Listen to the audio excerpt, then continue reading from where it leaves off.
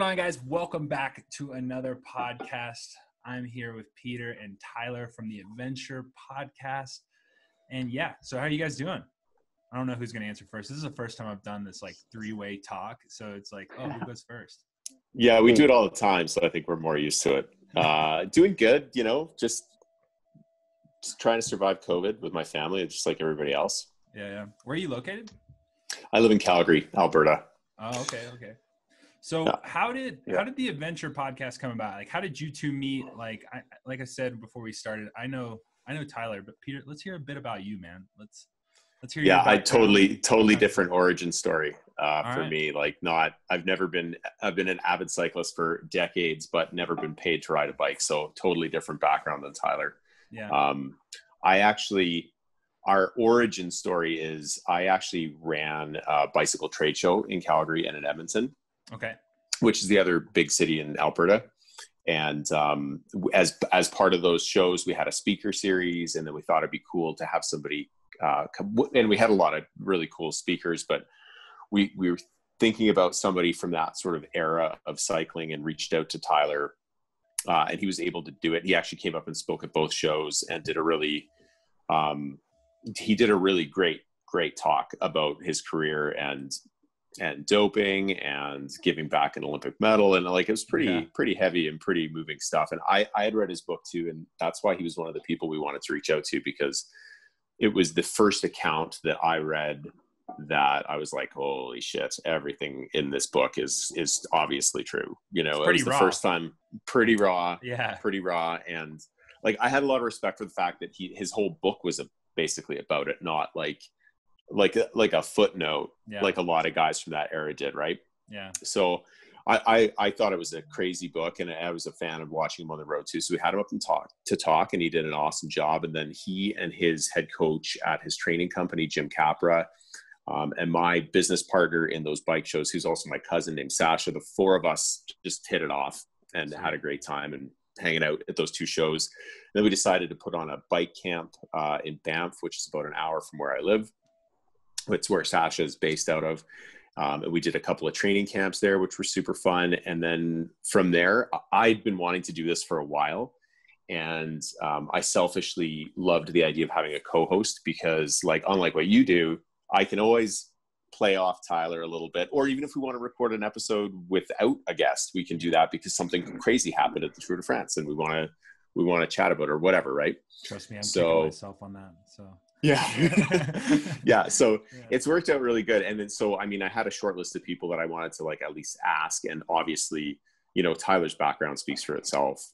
And he's been a super, super cool co-host. And I know that there's people who've said yes to jump on with us because it's Tyler Hamilton. So, it's worked out, I think, really, really well for a lot of reasons, but we've had a ton of fun. I didn't know if we'd do 2 episodes or if we'd do, I didn't know. And we just started out and said, as long as we're having a good time, we'll keep doing it. How many episodes are you in right now? 58. Ooh. Yeah. And it's been so much fun. It's been so much fun. I love talking to people just, from all different parts of the world and different upbringings. And I don't know, every episode I've learned many, many things for sure. John, I listened to a couple of your podcasts just recently, and you're doing an awesome job. You're doing a great Thanks, job. Man. It's great. Yeah, it's a lot of fun, isn't it? Yeah. It's been interesting because, like we chatted before this, I think everybody and their mom has started a podcast, and COVID has created that midlife crisis for everyone to go, okay, what are we gonna do? How are we gonna please people? How are we gonna create content? And then boom, that podcast kind of came about. And honestly, half these guests I don't even know. I meet them through the podcast, which is super cool and super fun. Yeah. And it's crazy to me how quick people are like, yeah, I'll jump on. And we just get to chat. And the next thing you know, we become friends right after it. So, but Tyler, just to dive into a bit of your background. If you guys don't know who Tyler Hamilton is, you definitely need to look it up. Probably one of my favorite I like to call you guys characters from that era, because it's almost so unreal that America had such a dominant team like that. And what's cool is you each have your own stories. You each have your own accounts. And your account is probably one of my favorite just because of the amount that you could suffer And around the time that I was reading your book, I had knocked out 2 teeth, and I mean, just clean, square, knocked out. Worst pain I had ever felt. And I had also separated my AC, and I was at the chapter, and the AC joint is right in your, in your shoulder where the collarbone meets, I think the scapula, somewhere in there. But anyways, you had just broken your collarbone, and I think it was stage 5 or so, and you've ground your teeth down just from gritting your teeth so hard, or at least that was a comment in the book. Can you kind of dive into that? Like, when did you realize that you were grinding your teeth down, that you were suffering so hard? Well, I think it was just whether I was awake or asleep. I think I was just grinding my teeth. Yeah. With it was on stage 1, there was a huge pile up at the finish, just a mass crash. I think, 60 or 70 riders went down. And some riders were totally unscathed. I think Lance crashed. He was unscathed. Levi Lightprimer, I think he broke his hip, so he was out. Yeah. I fractured my collarbone, but luckily he was still in one piece. It wasn't fully displaced like that. Okay. So I was pretty fortunate there. But another crash would have just snapped it. So did you have to? But yeah, I don't know. I think I was kind of born with an ability to suffer. I don't know. I'm from New England. I'm from Massachusetts, like pretty hardy folk, and kind of grin and bear it type folk. And I don't know. My whole life, I think I had an extra ability to deal with pain. Maybe a little bit better than others. I don't know. In cycling, for me, I always thought to myself, eventually people will wear out. So just deal with the pain, suffer through it, and eventually good things will happen. So that was kind of my mantra. Right on. No, that's awesome. So how long have you guys been doing the podcast roughly? What is it? Like just over a year. Just over a year. So in 2020, it's been a pretty crazy year. It's been a rough year. And so what kind of adventures have you guys been up to? I mean, outside the podcast, you guys call yourself the Adventure Podcast. So to me, that kind of gives yourself a bit of open-mindedness. I bet you're interviewing more than just cyclists, right? And so what kind of adventures have you guys been up to besides just cycling and exploring, especially during this COVID time? Yeah. My kind of adventure these days is kind of bike packing. I like getting out on the bike and going on some crazy epic journey. Either I live in Western Montana, so Montana's a good spot for it. I work down in Colorado, so I'm there pretty often. Colorado's not a bad spot, but wherever you go, you bring your bike, and there's always a good place to go see. And when I was a pro cyclist, I never thought, bike touring or bike packing was, I never even thought twice about it. But it really opened my eyes, a new way to see the world. And so I try to, whenever I travel, I try to either bring a bike or go, rent a bike and get out and explore. It's, it's fun. And I don't really, don't worry about numbers anymore. Just go out and see the beautiful world that we live in. There's a lot to be discovered. I also like hiking and paddleboarding down rivers here in Western Montana. That's been pretty awesome. How about you, Pete? What kind of adventures do you do? This year was like DIY as much as possible. Yeah. I tried to follow along. Tyler and actually Jim and I all did a DIY gravel event that Ted King had kind of gotten going early in the pandemic. I think that was May. And then I did some things that I wouldn't have normally otherwise done. Like I would typically do a bike trip or 2 every year, and those were like totally off. So I repurposed some of that time to do some of the bigger rides around me. Like there's a ride called the High Rockies Trail, which is like about 90 kilometers of single track, just rolling single track. Like it's just unbelievable. And did that like in a day, like point to point. So I had a couple of big mountain bike days, like 5, 6, 7, 8 hour rides. Awesome. But it was a lot of solo training, a lot of lonely mornings out on the highway on my road bike. And I did quite a bit of trail running, but no real events. They weren't really happening here. Yeah. So unfortunately I didn't have anything that I could like sort of bucket list, but but made the most of it. And I had I put a lot of hours into running and cycling for sure this year. So, I mean, like the pandemic's had some silver linings for me anyways. Yeah.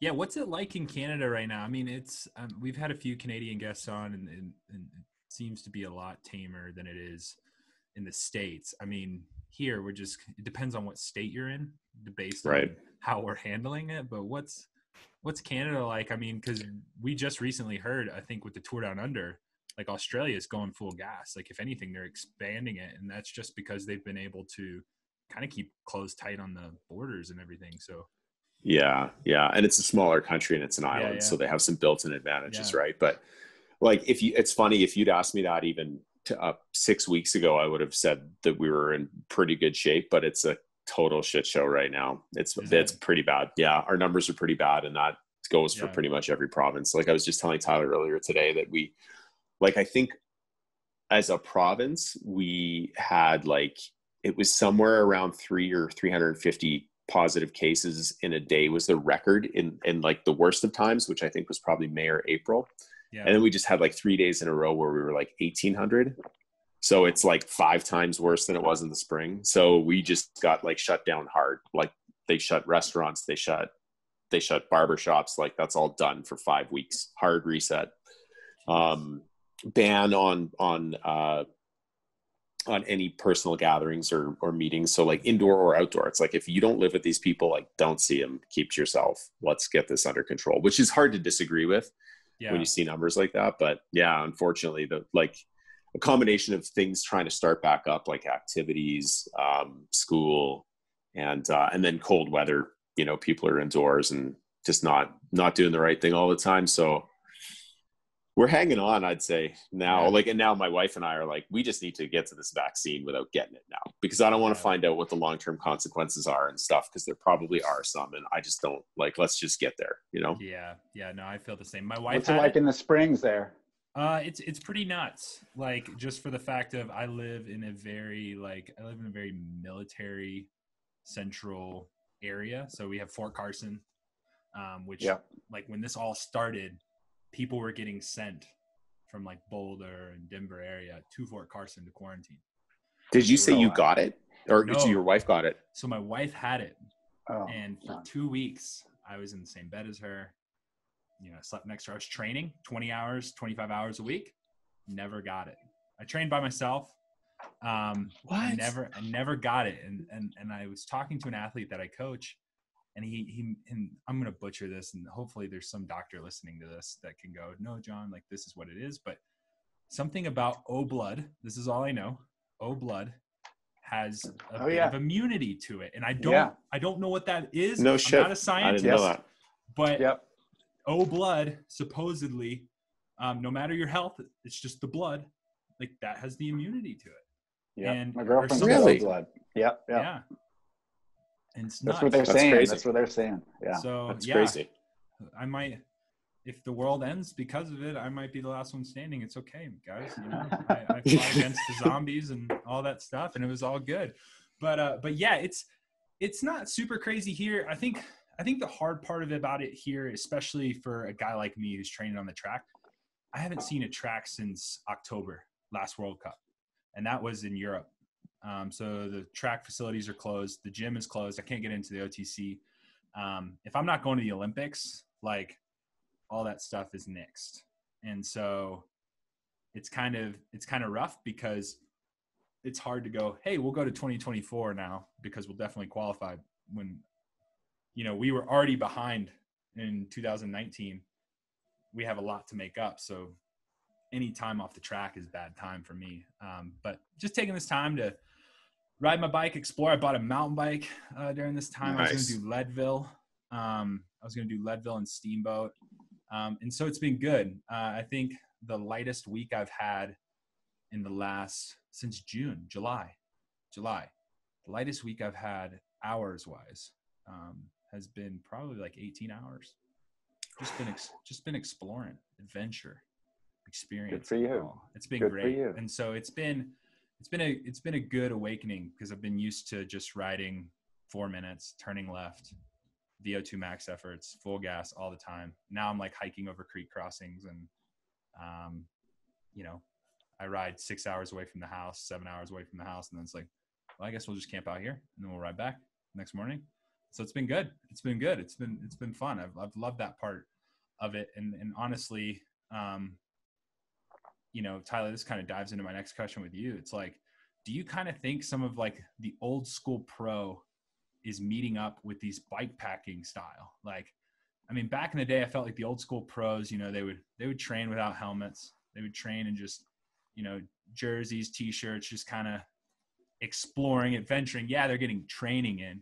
But now you have these bike packers who t-shirts, no helmets, you know, farm, you know, the big sun farm hats, just going out and exploring. I mean, around your time frame, there wasn't a Garmin. There wasn't really power meters. Like those things weren't what people are using and uploading the ride. Like you guys went out and rode.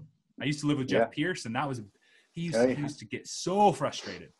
He would see me charging my Wahoo, like, and he was like, I thought you were gonna leave like an hour ago. I was like, oh, I didn't charge it long enough. He's like, I remember when we would just take a map and it would just go straight down 24, which is a road over here near Pikes Peak. I'd go straight down 24. I'd look at my watch and then I'd flip it after 3 hours. That's how I rode. And so what's your kind of thoughts on that? Like, cause you did make a comment on the beginning of the podcast, how you've gotten into bike packing. What's your kind of comments on that? Yeah. I mean, well, I love bike packing. It's great. And it does kind of remind me of the early years of cycling. You know, I mean, when I first started, it was all about, they call it LSD, long, slow distance, you know, just big hours on the bike. It didn't really matter how fast you rode, but it's just big hours. Everybody talked about how many hours they were doing. Yeah. You know, slowly that transitioned into the heart rate monitor and power meter and all that. But, you know, after my career ended, you know, I put the bike down for a bunch of years and wasn't really interested in riding. And a mutual friend of our, Pete and I, this guy, Ryan Corey, was a big international bike packing superstar, I would say. Wouldn't you say, Pete? And he was there at one of those, he was there actually at both of those Canadian bike shows that Pete was talking about earlier. Ryan was an incredible person, and told me about bike packing and explained how easy it was to do. And he kind of gave me the inspiration to try it. And I've fallen in love with it and did a cool 3-week bike pack trip down in Argentina and Chile all by myself, just zigzagging down on this road called the Carretera Austral, which is just insanely beautiful. Ridden on like the western coast of Ireland solo. That was pretty awesome. Done a few trips with my girlfriend. It's awesome to do by yourself and with you know, people in common. And you know, just slow. It's kind of, you know, when you feel like stopping and take a picture, stop and take a picture. You know, it's not about how fast you ride, but just about, you know, enjoying the whole process and being out there. And you know, typically it takes you a day or two to kind of let everything kind of even out, and then you find this real amazing peace beneath it all. So it takes a few days to kind of slow down because we're all so busy, and you know, emails and text messages, and you're always just busy. And so getting out there on the open road is it's a great feeling. You know, something I'll do for the rest of my life for sure. And that's you know, awesome. Pete's going to get into it. Pete's he's a newbie. No, I haven't done it. Not yet. I am too, man. And like, honestly, we should just all get together. If COVID's still a thing, we get tested. We do this right. And because I feel like we'll all be on the same playing field, like, cause I'm a big dude. Tyler might ride away from me and you, Pete, but we should do the Colorado Trail together. Oh yeah. I like that. Oh man. That would be amazing. Like full gas and just explore and enjoy it and camp out. And I mean, it'd be awesome. And like, that's on my bucket list for sure. I think if nothing happens this season, like if it gets canceled, I'm just going to do it. Like, just knock it out. Because I might not ever get another opportunity, you know? We'll call it team pursuit training. Team pursuit All training. right? Yeah. Yeah. It'll be mental training, right? Yeah. Just throw you right into it. But yeah, that is a bucket list ride for me for sure. Yeah. That sounds incredible. Yeah. Yeah. The Colorado Trail. Yeah, it does.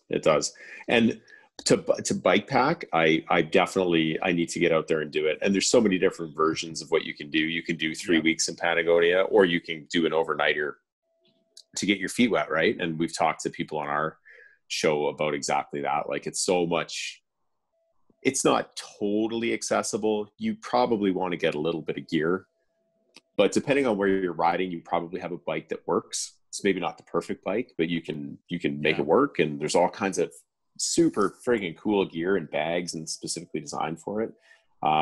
Yeah, I need to do it for sure. Yeah. And I honestly think like what's cool about bike packing is it's just like road cycling in the sense that you can make it as extreme as you want. Right. And by that, I mean, you can stay in a hostel, you can stay in a hotel, or you can stay in a bivvy right next to a railroad track. I don't know. You can do whatever you want. Like, and that's what's, I think, really cool about it. And so when you hear this big quote unquote self-supported, like it's up to your desire how supported and unsupported you want that to be. So like the Colorado Trail, I think there's a little bit of camping that needs to be done in the woods, but there's some small towns that you can pop off into and stay in a hostel or stay in a hotel. Because how long is the whole thing? 800 kilometers, I think, right? Tyler, do you know? But I thought it was Something 500 like miles, so that's about right. Yeah. So it's, and I think Russ Finsterwald and Kerry Warner just did it. I think it was like 8 days. Wow. And then Payson McKelvin tried to do it. Yeah, we had Payson on our show. He tried to FKT that sucker, and that hurt him. I don't know if he would say he almost died, but it looked like he almost died. he was pretty messed up. Yeah, and it would be interesting to see like a guy like Lachlan or Ted King or one of those guys try to just go for it and ride. But they also have that ride that Ted King just did that I'm really intrigued in. Yeah. The high, was it the High Country Arkansas or Arkansas High Country? Yeah, I've never even gone to the webpage, so I can't claim to be an expert on that race, but I think it essentially circumnavigates the state, right? Yeah, it does. And I think it's, you get a choice. You can either do it clockwise or counterclockwise.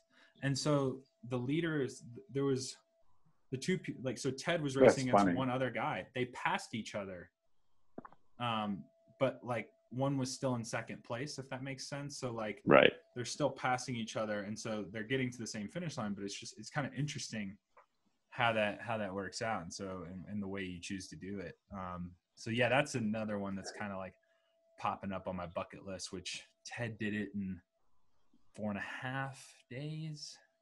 Yeah, like 4 days, 20 hours or something like that. Yeah, I'm thinking closer to 6 days for me, 7 days, and that would still be a huge effort. Yeah. And that's if I get past the third day, right? So a lot of people, it's crazy. Around the third, fourth day, a lot of people were dropping out, whether they were delirious. One guy got hit by a car. Some guys overcooked it early on, and it's pretty intense. But one thing that I did do this year that, I'm curious now that we're talking about adventures, have you guys done, is White Rim in Utah. I've never been on that trail. Have you, Ty? Yeah. I think I've done part of it. Yeah. I don't think I've done the whole thing before. No. Okay. So that's something you guys got to add on to the list, especially if you're going to practice for bike packing, because you can do it one of two ways. You can do it in 3 days or you can do it in one. The cool thing is everybody does it in 3 days, and they enjoy it. I did it in 1 day, and I thought I was going to die. Yeah, because you pretty much, like, in the ride itself, once you get about 40 miles out, because like once you start, there's no water, there's no access to anybody, no cell service. You're pretty much out there. Once you're about 20, 30, 40 miles in, like at that point, you can flip it if you want, but you're just going to do the same distance if you would just finish it. Right. And so it gets pretty hairy. It gets pretty dicey. And so like packing is a huge essential. And so if you're practicing for bike packing, that's a good place to just practice, because it's small, it's contained, and kind of gives you an idea of what you would need day to day, I think. But it's not that technical though, right? Like it's totally doable in a day, right? 100%. Yeah, it's 100% doable in a day. I think I did it in 8 hours. It's 100 miles, and it's on ATV trails. And it essentially, you descend. Either way you go in, whether clockwise or counterclockwise, you descend and you climb out, no matter how you do it. If you go counterclockwise, it's a bigger climb. It's around 7,000 feet of climbing, and all the climbing's at the end. It's about a 3-mile climb up Schaefer Trail, and that's how the guys are FKTing it. So like when Quinn Simmons did it, he did Schaefer Trail first, then dropped in, and then finished at the base of Schaefer Trail. So he did a little bit different pacing when he did it. Drops in at Horsetooth and finishes on Schaefer Trail. Same with Pete Stetna. That's the way they're doing it, because it has the most climbing, and it finishes at a campsite, which is kind of cool. So your last bit and stretch is at your campsite. But yeah, so those guys are doing it in like 5.5 hours, and I did it in it's crazy. It's insane. And so I did it in 8.5, and honestly, it would have been closer to 9-10 if it wasn't for Walt and Diane, who I'll never forget, gave me water at the top of Schaefer. I ran out of water about 80 miles in, and thought it was going to be game over. But anyways, so let's dive into. That's cool. Isn't that exciting? About with COVID, like people have become really creative in like all these FKTs or whatever, FTKs. What are they called? No, you got it.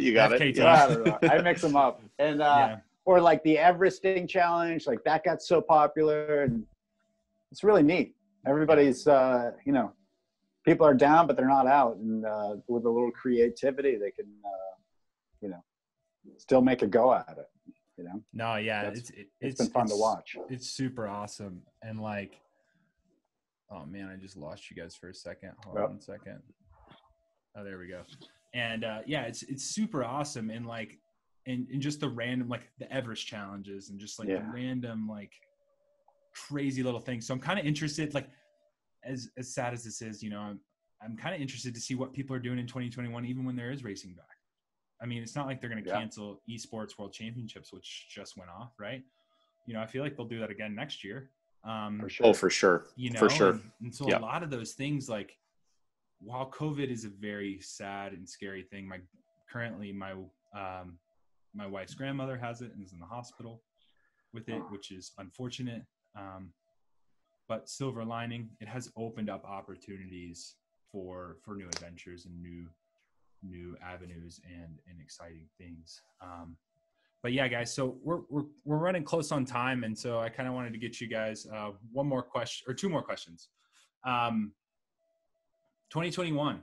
Let's say there's no COVID. What's it looking like for the Adventure podcast? What's the goals for 2021 for you guys? Whether that's exploring or something cool for the podcast. What are you guys thinking?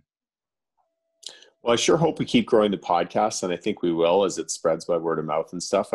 So that's exciting. And like when we started out, we thought maybe we'd do 1 or 2 a month, but now we're like, man, we could talk to somebody every day. Like there's just so many cool people to talk to, and you keep opening all these doors. You meet somebody, and then you realize that they know this person, and you haven't heard of that person, but then you check them out, and you're like, that's awesome. That'd be a cool guest. So we definitely want to grow that way. If I was pretending there was no COVID, I would probably try and get into some events. Given that there will certainly be COVID for at least a good portion of the year. I came up with my own goal for next year to do at least 100-kilometer mountain bike ride, a 200-kilometer gravel ride, and a 300K road ride. Because there's just some nice metrics around that for me. So I'll do that. And I do run a race here in Southern Alberta called the Crow's Nest Pass 100, which is a mountain bike race. And I'll hopefully, I partly run it. So hopefully we'll get to race that too. Hopefully we can do it. So that's kind of what I have on the radar. And Tyler and I might try and put together a road ride in BC. Sweet. Like end of August. Why BC? So BC, sorry, British Columbia. BC. Yeah. So which is sort of like, if you look at Missoula and Calgary on a map, we can meet pretty much like within a 7-hour drive each in the Okanagan, which is a beautiful, beautiful region. So we might try and do that. So people can stay tuned on that. We'll have, which we'll put out to listeners, and hopefully have a bunch of people attend it. Not a race though, just like just riding bikes and hanging out. Awesome. I'm upgrading our Zoom as we speak right now. And that's why I'm kind of looking off. No problem. All good. Yeah. So updating that. And boom. John, how about you? So you haven't been together with a team since October? Man, there hasn't really been a team. And that's like the really sad, scary thing. And, which, you know, honestly, I don't know about your, like, you know, what it was like for you back in the day. I mean, I've read the books. I've heard 9 different accounts, you know, from everybody. Everybody has their own story, right? And I have my own with the team pursuit, in the sense that as we got close to the Olympics, things got tighter. We were in and out coaches. We were really tight knit in 2017 when we were the group that came in. We were the first team pursuit team. We were setting records. And even if you weren't going to the World Cups, you weren't really bitter. You were just kind of like, I'll get my chance. You know, I just need to work harder, or you kind of understood. Right. And so to see the like the people come in and out of the program and us kind of our core stay there was really interesting. But as we got closer to 2019, you know, Lambie's getting better. Lambie's got bigger goals to go for the IP.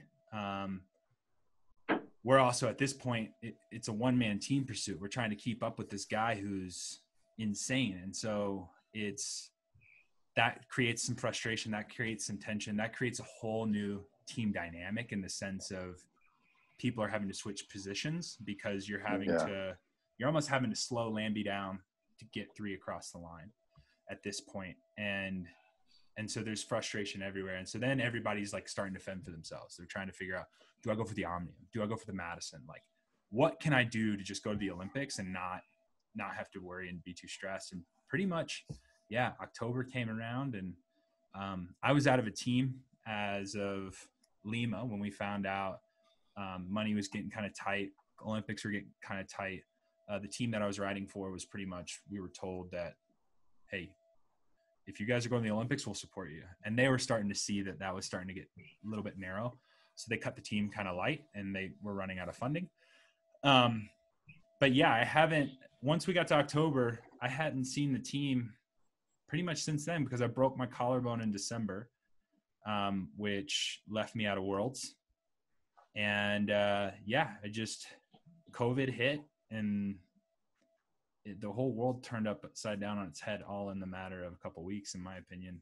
I went from being without a team and thinking I was going to quit cycling to buying a van, decking it out, planning out this big gravel calendar for 2021, and then went to Mid-South, and then the pandemic hit.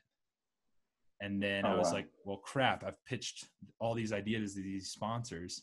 What am I going to do now? And that's why you guys are sitting here now, because I was like, well, let's do a podcast for these sponsors. That's the kind of content we'll give them. And that's what gets us here. And so I love it. You got to do it. Yeah. Did you get bit by the gravel bug or what? Oh yeah. Yeah. Good, it was nuts. I mean, I did Mid-South, and it was, I don't know if you guys have ever experienced Mid-South, but it's literally, it's one or the other. It's either going to be fast, packed dirt, just super dusty, but packed dirt. I got lucky enough to ride it when it was straight peanut butter mud. So my bike was probably 70 pounds when we finished with just mud. I had to get a new frame, had to get a new group set, had to get new shoes. I've heard this. I mean, I just destroyed that bike. And it was my first gravel race. And it was one of those things where I got to experience like a whirlwind of emotions, which kind of opened up my mind to new cycling. Whereas like I can suffer for 4 minutes, you know, or whatever. And I can, you know, a minute, kilo, that's my thing. But when it came to 8 hours, like I was happy at one moment. I was mellow at another moment. I kind of felt like I blacked out at one moment and just rode, stared at my hub a little bit. And then there was times where I was like, if I stopped right now and I called somebody to come pick me up, would it be quicker, or would it be just faster if I get to the next rest stop? And then I have somebody pick me up. You know what I'm saying? And like that was the process going through my head. Cause I was like, I knew if I called somebody that I gotta wait. I can't, and so you're going to have to wait there for like an hour, 2 hours. And Yeah. there's like ATVs coming through there. The SAG vehicles were rented from the Stillwater ATV and Jeep Club. So those were your Nice. SAG vehicles. So yeah, I got bit by the gravel bug. I enjoy it, and I like the dirt. And being that I don't have a road team, that's my form of fitness. So like I can't do these road races and big events. I can just go do these gravel races, 200K, and it's honestly like racing a bunch of one days, which is kind of nice, and it kind of gives that fitness that you kind of need, that race fitness that you kind of need for the track, Right. which is super beneficial. But yeah, I mean, as of right now, we're waiting to hear if there'll be any Team USA camps for 2024. We just had Magnus Sheffield do the junior world record, which is awesome. So that brings a lot of clout. He's impressive. So impressive. Yeah. It's unreal. Yeah. He didn't even look tired in the what was it, the junior world road race when he was third. Yeah. I was watching him. He didn't even look tired. Well, if you guys haven't talked to that kid yet, you need to, because he's All like, right. I don't know if I should be worried about him, just because when I chatted with him, I felt like I was talking to a well-seasoned pro that was just Really? like, oh yeah. I mean, the kid's 18 and like, I felt like he was like giving me wisdom, like just leaking knowledge. Polished, 10 years older than him. And yeah, he's just very humble. Yeah. I like that, humble. Yeah. Yep. And just wants to learn. To learn. And he's like, one of the comments that he made on our podcast was like, I'll get my chance. I'll get my opportunity. And for sure. And to me, that like, that's impressive. And we don't have a lot of that in cycling period, and much less in America. So yeah, Pete, he just broke the junior world record in the pursuit, right? By like 10 seconds, right? I don't think it was that much. Maybe I think it was a little less, but like I think it was like 3 or 4. But that's huge. I mean, maybe 10 seconds over Taylor. Yeah, it was 10. It was 10 seconds over Taylor Finney, so the U.S. national record. Yeah, that's the right. The world record was 2 or 3 seconds.